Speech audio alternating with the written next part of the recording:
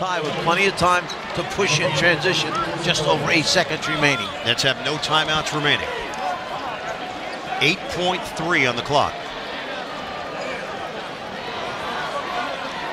Jason Kidd and Tyrod Taylor bumped, and there is some spillage on the floor.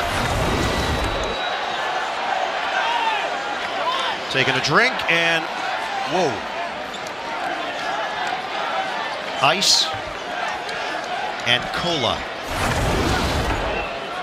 I used to do that all the time on purpose. I wanted to talk to the team. Really?